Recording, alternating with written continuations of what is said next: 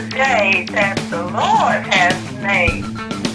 We shall rejoice and be glad in it. Hallelujah, hallelujah.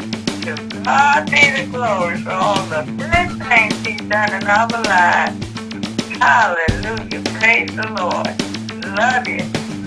Woo. Especially, you know, when you're getting into anyone trying to put one race above another. You know, you don't have to go through I'm gonna come the off 12 tribes. You don't have to do, you know. Come on now. You don't have to go through the sons. Woo. You know, you can just bypass everything. And go to the beginning. Come on, man. What was written? You can you don't have to know a whole lot of scriptures. You don't have to know the Old Testament and to know how to break them down to figure out the genealogy and the process of what happened and how people became who they are and what race became what race. Go all the way back to the beginning. To the beginning, brother. And just say, let us make man. It is written. It is written. Now, it is written. If you got some scriptures that precede that, show it to us. Show it to us. Show it to us. That's show it to me. I'll be like, Jesus, show me. Come on now. Yeah, but he said, must be Yeshua manifested in his flesh right now. Hey, look, I like the part of what it says, and he changed not. Yeah. So whatever you're going to show me should be consistent with what is written. It has to be. It has to be. He said, and it just requires any believer, anyone who believes in Yeshua, to fall in line. You have to submit, because what is written is Yeshua. It's a form of Him. If you believe in Him, then you believe in the form, in the types and shadows of Him. Brother. You believe in the living Word. Come on, because the written Word, all it does is describes the living Word. Living Word. And I like it. The living is like a life in it, right? Yeah. And the thing is to see, that's when we can start putting and turn down some walls. Remember, I think that's what he said. Remember that said, the weapons of warfare not cardinal, but mighty through God for the pulling down of strongholds, casting down imagination, right? And everything, every high thing to try to exalt itself against the knowledge of God. So when you talk about racism, you deal with that by the word. See, the weapon is written.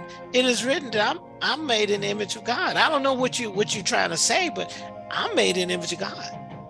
And I know you weren't there when He created heaven and earth. So I'm gonna go by what's written. Yeah. You see what I'm saying? And I want to go by what He says I am. That's, oh man, people, please get this. Whoever, and pass on to somebody else. This one of the most, I still think this is one of the most important messages we get. But actually, all of them are important as long as we put them in the context of what is written. So. Man, I like that. That's just something that makes someone feel better, especially somebody go through a depression or something. Go by what's written. Go by the fact that He said, the just shall live by faith. So what is your faith telling you? Because you're depressed based on what you see. You're depressed based on your senses. But if you focus on your faith, faith is the substance of things, hope. And the evidence. Depression is based on what you see. Yeah. Yes, sir. Come on, bro. Go ahead, sir. I'm sorry. And let them have dominion over the fishes, over the fish of the sea. Did you put that likeness in there? I want to make sure let them get that too. I did. You did? Image after our likeness. Okay, got you. Okay. Matter of fact, I want to. You want to look for the image or likeness? Look up the likeness. Go ahead. Tell him what it look like likeness. He's looking at the concordance, people. If he think it's worth it, I'll bring it up and show it to you. Resemblance. Woo. Concretely the model. Woo. The shape. Woo. The adverbially likeness. Woo. Fashion like and manner, the similitude. So I like those words. Ooh. So we resemble. Come on now. You But know, that's from the concordance. That was from concordance. that's it. That's the Hebrew. I might even put that slide that in there on my editing. just to let people see it. But like I said, we're made in the similitude of him. Woo! And it's written too. That's written, people. That is written. Wow. And what you got? He gave you what? It says, He gave us have dominion over the fish of the sea, and over the fowl of the air, and over the cattle, and over all the earth, and over every creeping thing that creepeth upon the earth. Now, I didn't see he said have dominion over man. No. I didn't even see him say. Some people want to sit there and call sub man. I don't even see him say anything over man, sub man, lower man, red man, black man. Not say any of that. I didn't see none of that, did you? You know what I like? Was because this was the beginning, so there was no need for plural. Ooh. Because I started to add the S to the ends of these, and I had to stop back. This was the beginning. This is the beginning. Yes, sir. It says dominion over the fish of the sea. Yes, sir. Not seas or fishes. Over the fowl. Come on now. Of the air. Over the cattle.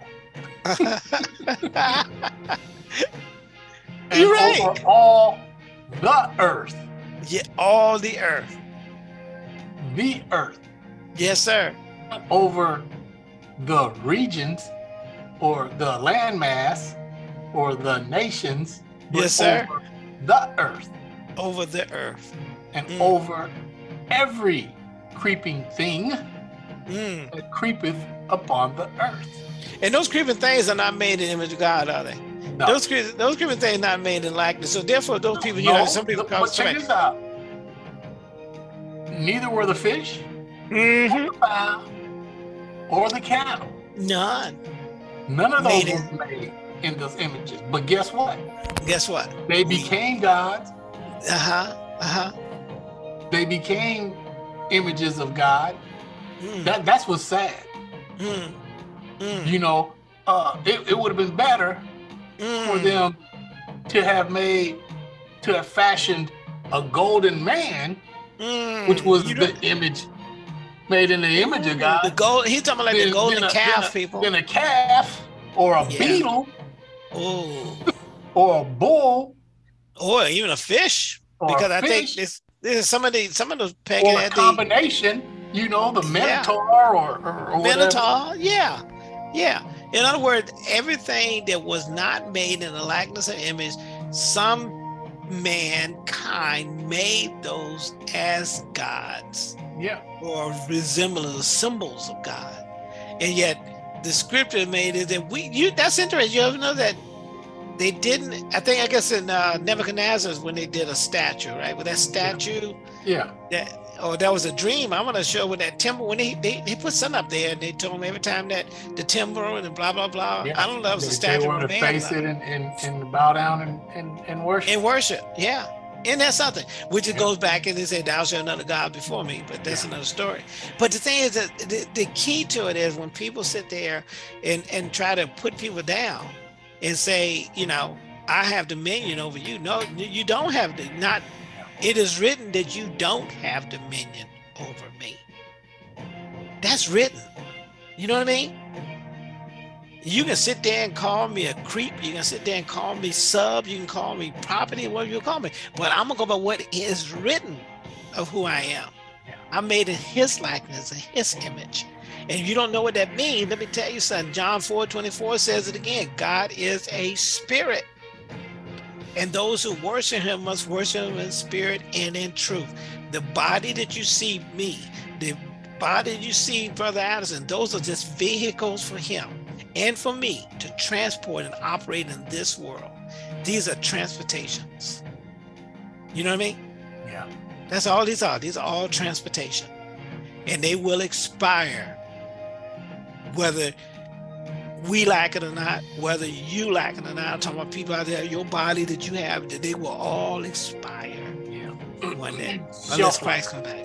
They were given a shelf life the moment sin crept in.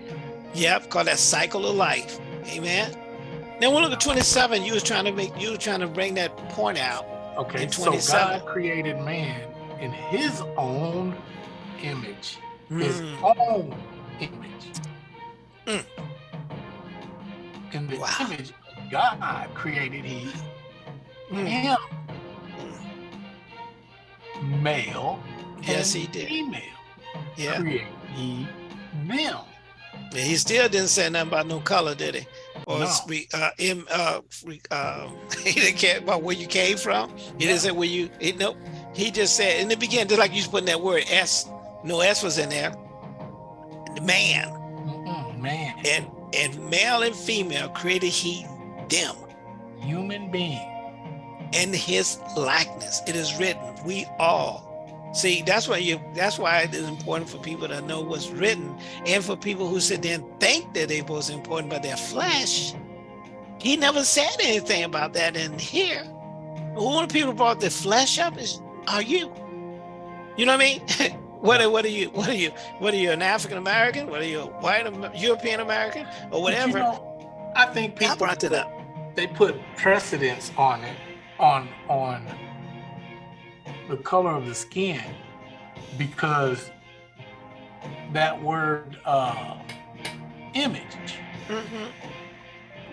Yeah. It says it's from an unused root meaning to shade. To shade. Yes. Okay. So. Did that mean fashion though, or something when you say shade? Huh? That means shade, meaning like a sculpture or something, or what do you mean? Shade, the shade of color. Like, okay. So resemblance, but the root of that is to shade, like this shade of color. Okay. Or the shade of pigment or whatever. That's what I'm thinking. But maybe that's why people are putting so much emphasis on that now. But back during these particular times, it was the color of man was not even mentioned. No. For a long time. Right. And matter of fact, you think about it, it didn't come until about 1500s. But one of the things is that all the other creatures and all the other creations have multiple colors. Talking about their colors. They got different colors. What I'm saying is that I said it a couple of weeks ago was God's masterpiece. Yeah. As a painter, as an artist, colors are part of his masterpiece. He talking about the glory. He talking about Mr. Solomon. All his glory is not arrayed like one of these flowers. You know what I mean? Yeah. It's the whole creation. The fact that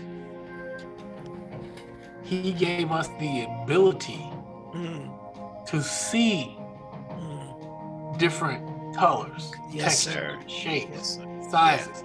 He could. We could have just been seeing in black and white. We could have been just monotone. Yeah. We could have been just black and white. This earth could have just been black and white. Yeah. I saw a movie made like that once. There's an importance in the array of colors that we see, and that we find ourselves. I mean, there's colors that you see nowadays, especially like on vehicles, that you've never seen before. Yes, sir. I've seen the new shades of color. Yep. Yeah. And so there's just an array of colors. There's probably colors we have yet to even see. I know. Because the spectrum of light doesn't allow us to actually visualize it. Yeah. But if you find a way to fracture light you know, in such a way, that's where I think they're finding these new colors and yeah, they just blend them in. But you know, one thing I do want to say is that it creates, it's just beauty, is what I'm trying to say. You know, the differences, it's just based on beauty. It's just some, I call it a masterpiece piece. You know, I don't know, want a black and white picture. You know, people love colors. No, now I've seen some awesome black and white photos, some awesome black and white landscapes. Matter of fact, when I was up in Iceland, there's a beach called Black Beach where it's just the dirty black, and the water is a silvery grayish color. Okay. And the day that I actually went there to view it, there was a fog in the air. So it was real eerie because everything was black and white.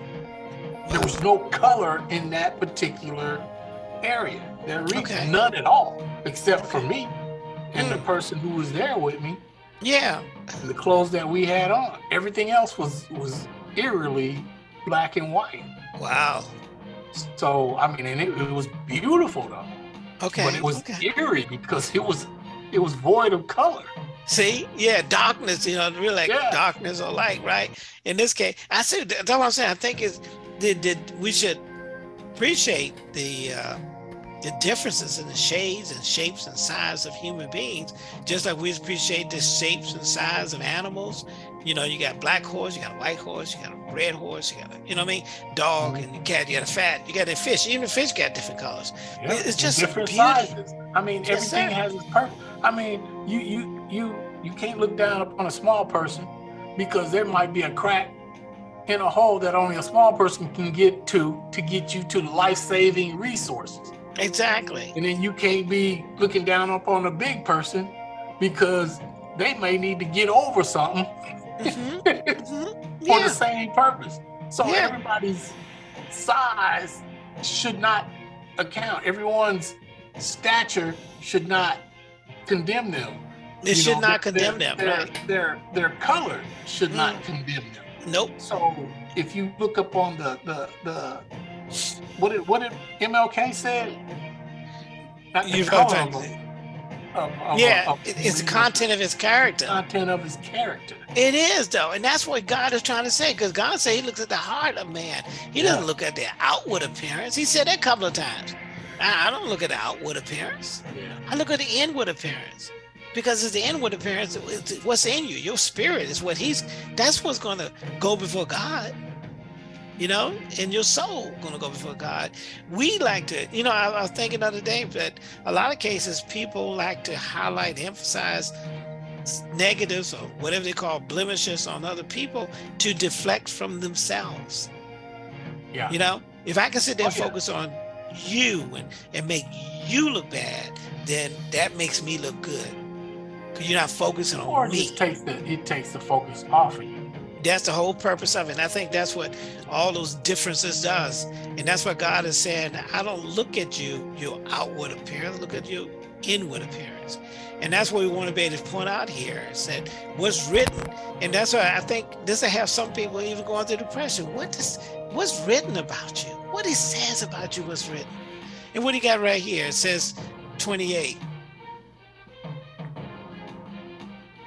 Oh, did you finish? I don't think you finished it. I don't want to. No, I did. Yeah. You did? It says, male and female created them, yeah. So 28, what you got? It says, and God blessed them. So I think we should stop right there for a second. Yeah. Is that important? God blessed them. Is that not important, people? That's important. You were created to be blessed. You were created. Let me get off for a second. Let's see if they can see it. They can see it fully, Brother Hassan here.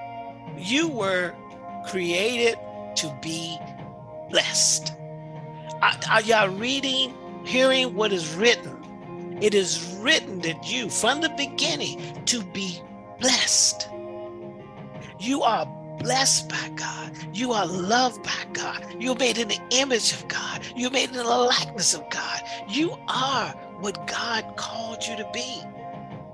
It's just our separation and the mistakes and the fallen nature of man.